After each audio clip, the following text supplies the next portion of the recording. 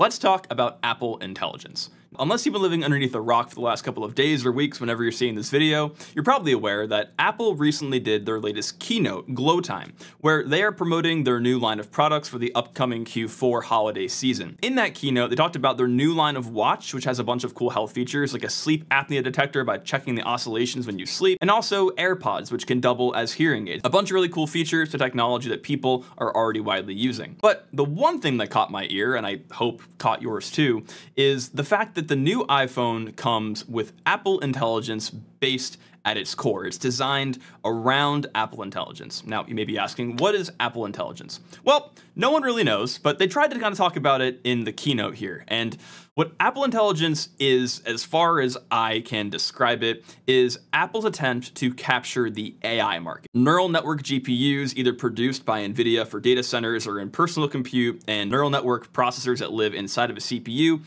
have become much more advanced. And as a result, there's a lot more language model type work that can be done locally on your device. So Apple Intelligence is the attempt for Apple to capture that market in a part of the chip that runs a local model that takes the data from your phone and internal to your CPU processes it to make the rest of your phone more context driven. So one of the examples was, when does my mom's train arrive? Siri was trained on the fact that you had that data in your phone and locally knew what time your mom arrived, but not in some cloud environment. Before we get too deep into this, I want to give my stance on artificial intelligence. I think the technology behind artificial intelligence is going to pave the way for a lot of really big advancements in human society. Now, when I say that, I mean the technology itself. You have the technology, and then you have the application and the marketization, I guess, or call it the inshitification of it. Lately, I feel like artificial intelligence has been a really cheap way for companies to try to sell us something that we don't need. I mean, look at Microsoft Recall, look at OpenAI, like ChatGPT. Sure, it's great, but it hasn't done anything for me that I already couldn't have done with Google. Now, there's the whole argument of, will ChatGPT replace programmers, but that's beside the point. Now, as they went further into the Apple Intelligence discussion, I was getting more and more okay with it. They kept highlighting how everything was being done locally inside your phone. So I'm like, okay, they're training a model locally on my phone. They're just making my apps more intelligent contextually of each other.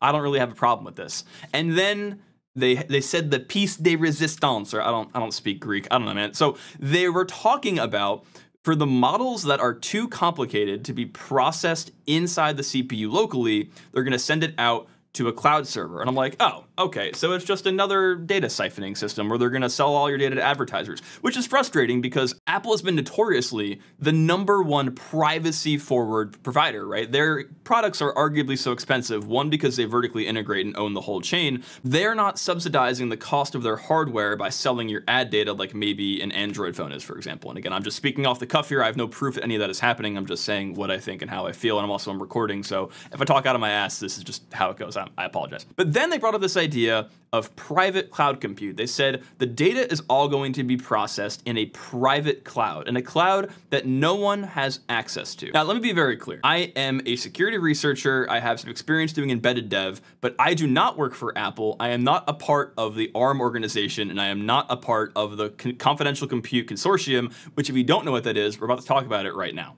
Now, Apple Intelligence on private cloud is actually technically feasible, and I want to talk about a little bit how that's possible in this video. Now, again, I'm not shilling Apple. I'm not saying that Apple is better than Microsoft or whatever. All I'm saying is that Apple has proposed an idea that is technically feasible that I think we all should give a little bit of the benefit of the doubt and look a little more into it. The reason being, I think the future of technology is going to be very heavily cloud integrated, and ARM's confidential compute hardware architecture is actually going to be a huge player in how we do it. We live normally in this world here in the center, and I'll click on this and see if I can get it. Oh, Jesus. So in normal computing, we live here. We live in this world where we have applications, like you're watching this video potentially on a browser on your computer, and that lives in execution level 0 or user mode, as we're traditionally calling it in like the Intel environment, right, in the x86 environment. And then below that is the operating system kernel, which is Windows or Linux or GNU Linux, whatever. I'm not gonna get into the whole argument about Linux versus GNU Linux. The operating system is the kernel. And then potentially, if you're in a virtualized environment, you have this higher level overseer that is the hypervisor. If we were to try to do cloud compute with our data in a way that we didn't want people to see what was going on, We couldn't do it with this architecture, right? Because the hypervisor, being at a higher privilege level, can look into all of the memory of the operating system. And the operating system can look into all the memory of the app. So if we were to put our data in an application being ran on Apple Private Cloud, this would not work.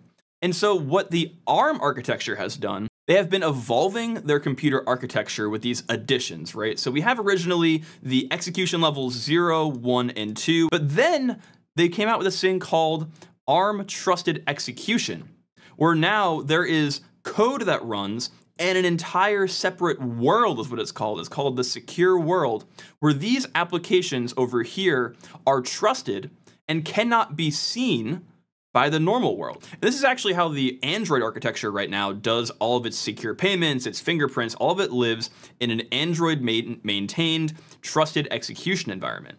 But this doesn't solve the problem where the operating system can't see the applications. There's still a lack of confidentiality here. We're not able to guarantee that the data in the application can't be seen by the OS.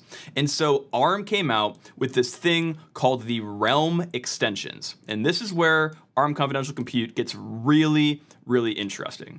So they've created this whole new system for computing called realms. So we have the realm world, we have the normal world, and the secure world. And what's interesting about this is that unlike the other two architectures where the operating system can see the applications, when you ship a realm application, nothing is known by the higher level hypervisor, the exception level 2, about what is going on inside of that execution environment. All of the memory is encrypted while it runs and at rest, and all of the peripherals that that server uses ensure that the encryption is maintained throughout the system. And as a result, if I don't work for Apple, if Apple were to employ an architecture like this, it is theoretically possible for them to do secure computing where the iPhone is going to ship an application that is encrypted to this secure computing environment, and as a result, the data could never be inspected by Apple unless you literally had physical access to the server while it was running and you were like manually prodding the RAM with a laser or something.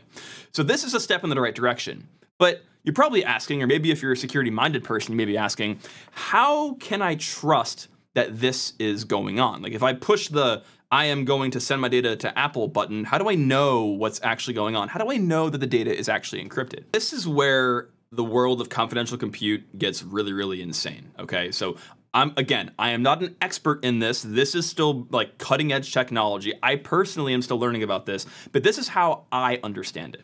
So over on the left, you have your Realm application running, right? And a layer below that, you have the Realm management security domain, and below all of that, you have the monitor that is making sure that the Realm manager is managing correctly, but it still cannot see into your realm, right? You have a private little world where you're doing your confidential compute, all of your data is encrypted at rest, and you're doing your computation in there. And again, that could be on a GPU. This could be a GPU data center, for example. Now, there's this thing called attestation, right? Where, like I said before, we're putting our data into a CPU. How do we know what is going on inside that CPU? Firmware attestation is this idea where the monitor is able to collect telemetry from the Realm manager and give that information back to some kind of attestation system by taking data measured at boot, like maybe the signature of the code that runs on the Realm manager, and giving that to us on our iPhone, right? So our iPhone tars up our code to run with our data inside of it. But before we send it to the Apple compute, we say, are you who you say you are? Show me the signatures of the code that you're running. And then from there, we can confirm that that's a code, and we send off our blob of data. Now, this is what I think Apple was getting after when they said their compute model could be independently verified. They said that in the keynote. Again, I'd put it in the video, but I don't want to get sued by Apple, which is very possible because they're very big on DMCA. This, in my opinion, is the world of cloud compute. This model where you have your code and your data that runs in the Realm world at execution level 0, but cannot be monitored from execution level 3 or 2, and only runs encrypted in these little balls. I picture they're just like you give it like a ball and it takes care of it. I don't know. And then from there is an attestation service that collects telemetry data from the server and says, hey, what code are you running? This is a way where we can have cloud privacy, where your code is only viewable from within the realm that you're running. Now, There are attacks for everything. I guarantee you there's probably some cache invalidation or side channel attack or whatever that you can invalidate this whole model. I don't know about it personally, but I don't know. I wanted to talk about it because I hate intelligence products. I acknowledge that they're going to be around forever, and I cannot stop them personally. So what do? We come up with systems that make them more secure, and I think this, which is what I'm assuming Apple is doing, again, I don't work at Apple, would be kind of cool to see. Well then, that's it for now. Thanks for watching. If you enjoyed this video, do me 2 favors. 1, hit subscribe, and then go check out my courses, lowlevel.academy. You can learn to code in C, in assembly, and a bunch of other cool stuff. Am I lisping? I have my fucking Invisalign. Check out this other video about ARM. It's also as interesting, if not more interesting. This is an attack on ARM. See you there.